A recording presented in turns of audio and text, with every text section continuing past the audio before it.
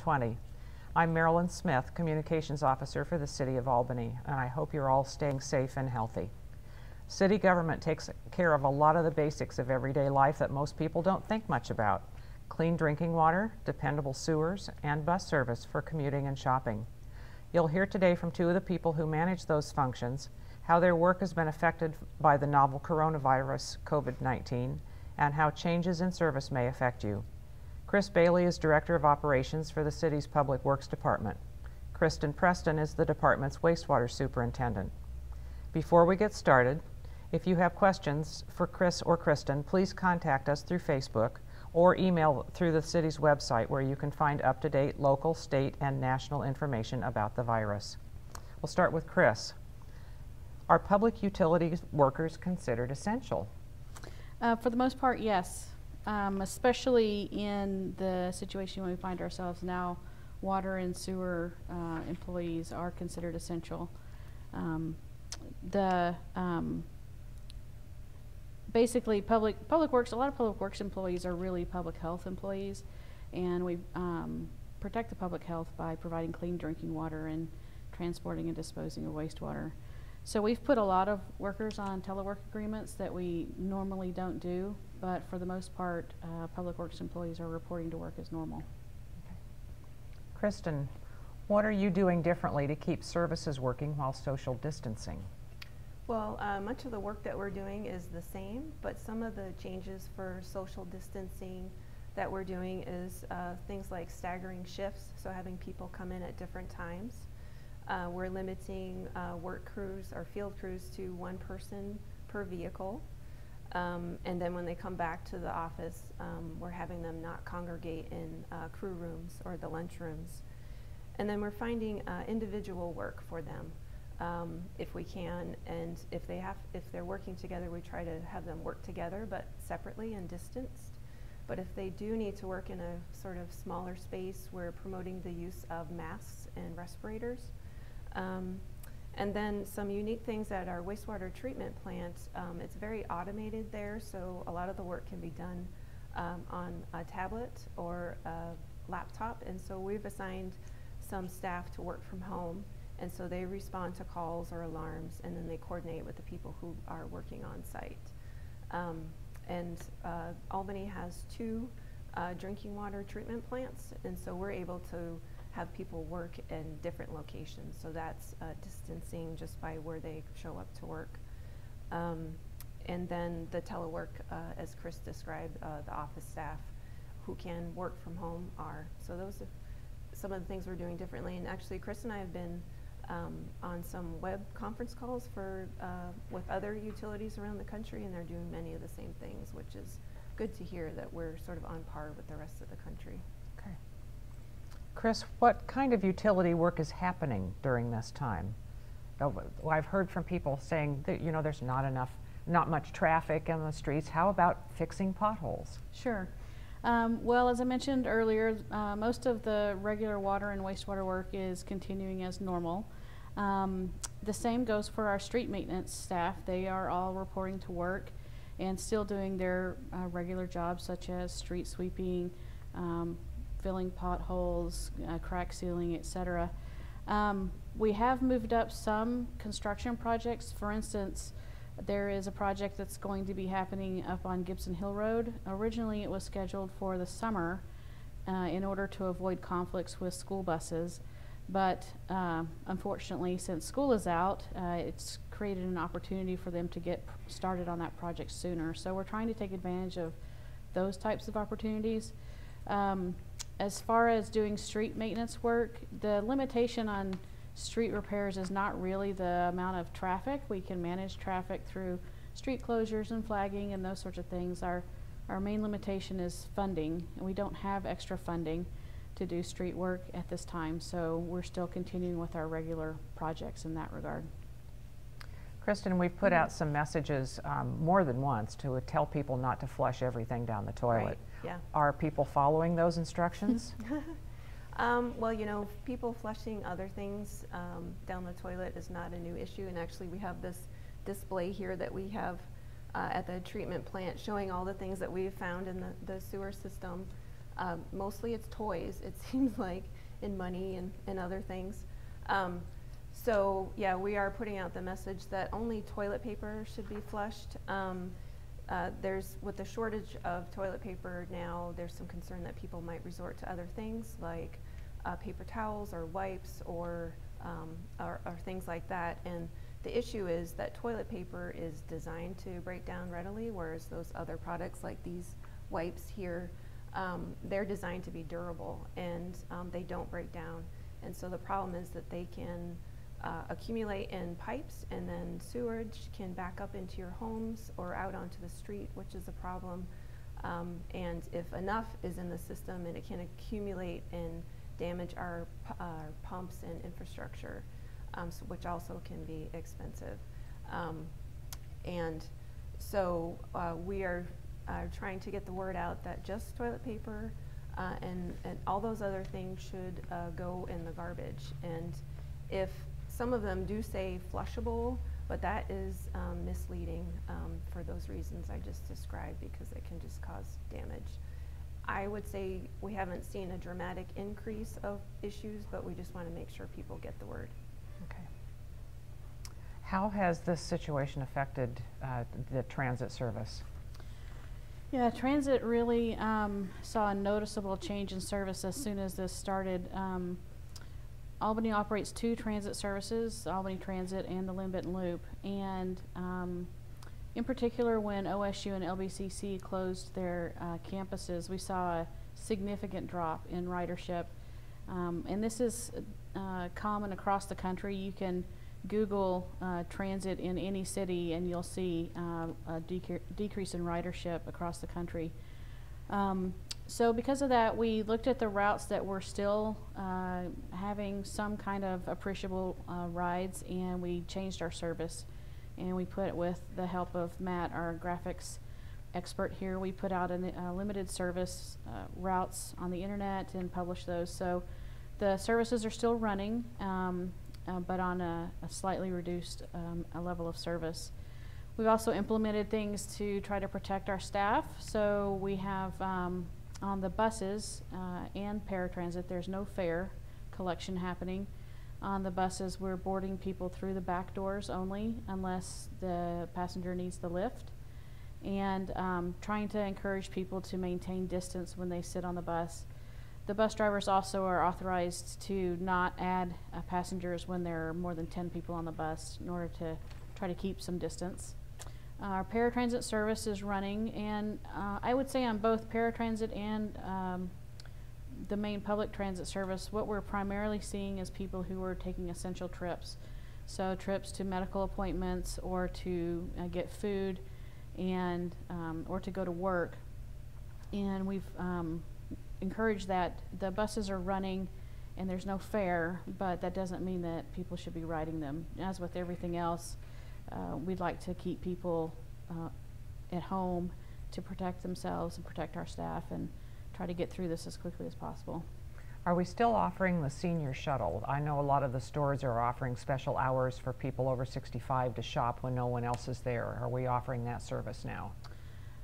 The senior shuttle operates through the paratransit program, and so those rides are still available. I think we're coordinating rides through the reservation system, so people would want to call the paratransit line in order to schedule a ride if they need that, and we can coordinate that service through them.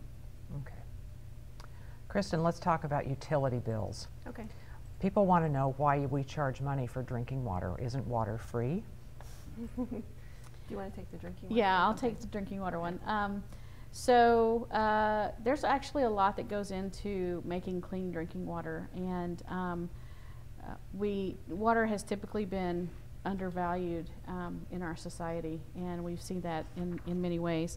One of the challenges, which is kind of a mixed blessing, is that our water service here is very reliable for the most part. When you turn on the tap, water comes out. It's good water, it tastes good, it's clean. And so that over time creates a sense of expectation of people. They just know it's there and they don't really think much about how it gets there. But there's a huge amount of work that happens there. So starting from the source, we have 2 sources for our drinking water. Both of them are on the Santiam River. One is on the South Santiam, one is on the main stem. And there are investments that the city has made in acquiring water rights for that water and in building the infrastructure that delivers the water to the treatment facilities. Those things all cost money to keep up. We have 2 drinking water plants. They need routine maintenance, just like any other facility, a house or a business would need maintenance over time. We have about 240 miles of drinking water distribution pipe in Albany, multiple reservoirs, and all of those things take money to operate, to maintain, to repair, and to plan for the future. One of the things I think that gets lost sometimes is the work that engineering staff does. So the engineers design and manage the capital projects where we're replacing pipe or upsizing pipe and improving the facilities, but they also are doing planning work that looks at potential water needs out into the future.